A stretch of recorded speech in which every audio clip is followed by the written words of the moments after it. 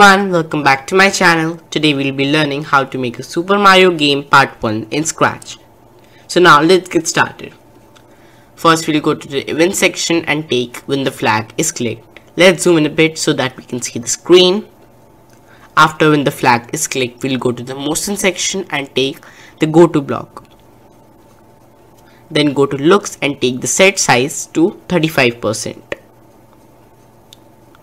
Now we'll go to the control section and take the forever. Inside the forever we'll take the if block, and inside the if block we'll put the or block.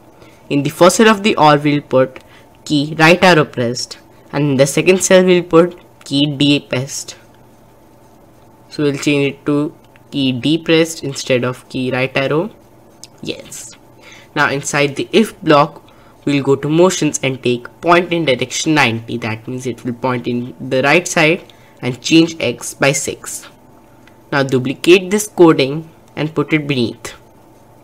We'll change the right arrow pressed to the left arrow pressed, and we'll change key D to change key A.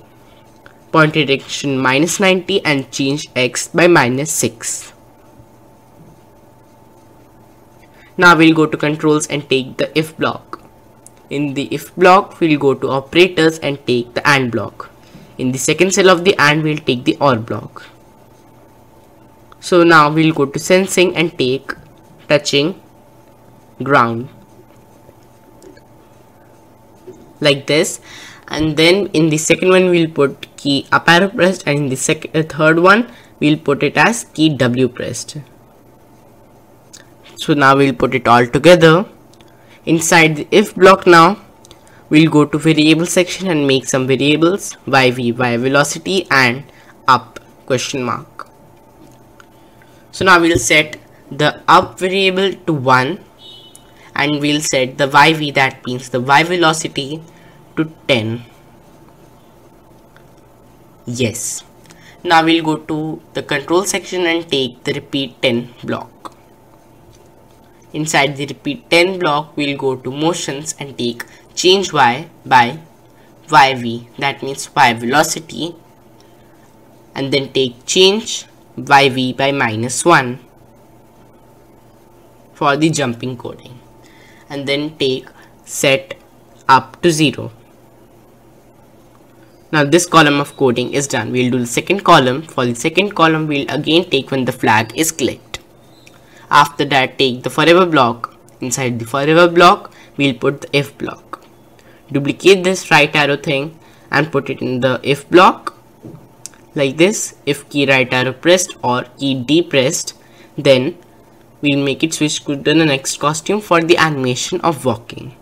Next costume, wait 0.1 seconds. Now duplicate this thing and put it as left arrow and key A pressed like this.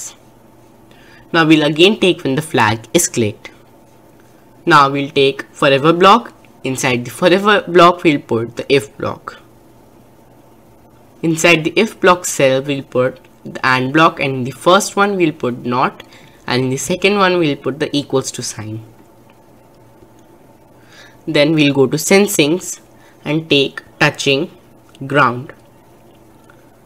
Not touching ground. If not touching ground and up equals to 0, then we'll code it as by going to motion section and take change y block, change y by yv, y velocity, and change yv by -1.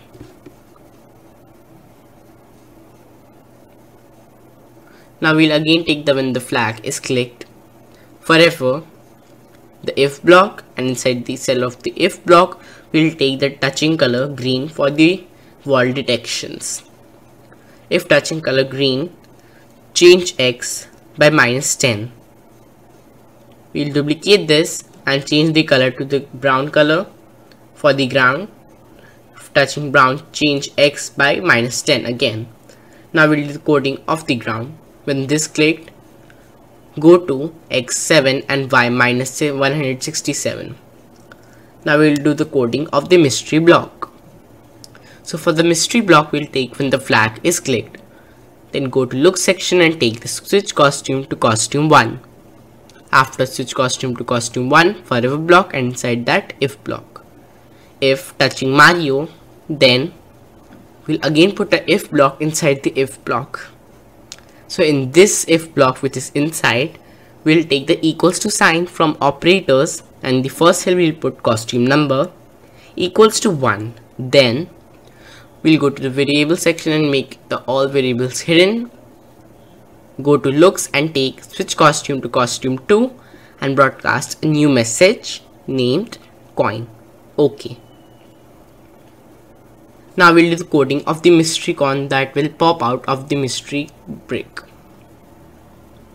When the flag is clicked, hide in the beginning, and after that we'll take the forever block. Inside the forever block we'll take next costume, wait 0.1 second smoothly for the animation. So change wait 1 second to 0.1 second.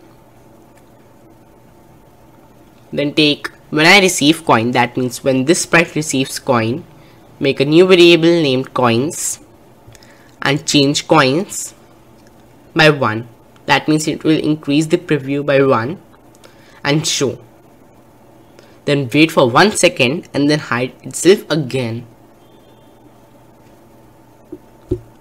Now we'll do the coding of the normal coins that will be on the steps.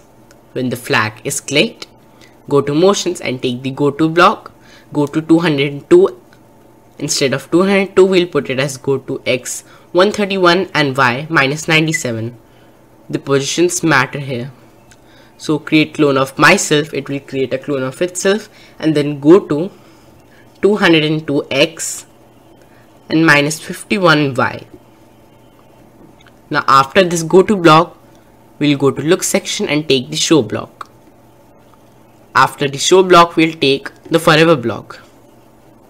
Inside the forever block, we'll go to looks and take the next costume, wait for 0.1 seconds again for the animation for the coin. Like this. Now when the flag is clicked, forever, inside forever the if block, and in the cell of the if we'll take touching Mario. Change coins by 1. Now we'll take the hide block. Yes, now we'll take the when I start as a clone, as we did start as a clone. Forever, next costume, and then wait for some seconds, wait for 0.1 seconds for the animation again. Now duplicate this when I start as a clone, and forever, inside the forever we'll put the if block. In the cell of the if block, we'll put touching from sensing touching Mario, and duplicate this code, change coins by 1 and hide itself. Now we'll do the coding for the preview coin, which will show the preview. When the flag is clicked, forever, inside the forever block we'll go to looks and take the block next costume, and then wait for 0.1 seconds for the animation of the coin. Yes. Now we'll show the variable coin and change it to a larger readout and put it in a position like this. Now we'll do coding for the song for the Mario game. When the flag is clicked, play sound Super Mario game song until then. Now we'll add one more code. After when the flag is clicked, set coins to 0 in the beginning. Now we can test out our game.